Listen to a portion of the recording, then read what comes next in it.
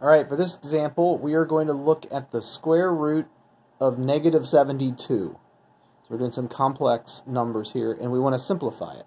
So on the Casio, what's nice, no shift, just hit the square root button. Actually, I'll show you the problem, though. -72 is going to say, oh, math error. Well, that's because you can't take the square root of a negative unless you're in the complex mode. So it's a different mode on this calculator. Square root, -72, enter. Beautiful. An exact answer. 6 root 2, I. If I want to know the decimal equivalent, I can hit this button and bounce back and forth. So yes, inconvenient because I have to go to a different mode, but great answer. When we go back to the original normal mode, we've lost everything. Previous expressions or results, computations, whatever you want to call them. They're gone. You're not going to get them. I think constants, or things you've saved, I think are preserved in memory. I'm not sure of that, though. Alright, this guy, if you do square root of, you got to do shift, square root of -72, domain error. Same kind of thing, but we don't have to go to a different mode. We just have to, or we don't have to go to a different menu. We do have to change the mode to accept, right here, complex answers. And you can always just leave that on. I'm not sure why it doesn't default to it.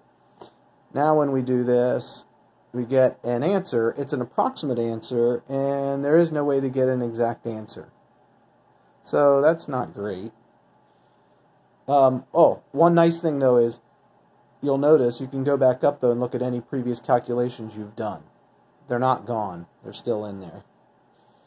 That's a big advantage on the TI, is just the way it works. Okay, sharp, same thing. It doesn't like, it's not going to want to do the square root. You do have to shift, sorry, square root of a negative. You do have to do shift, and calculator's getting a little funky with its focus.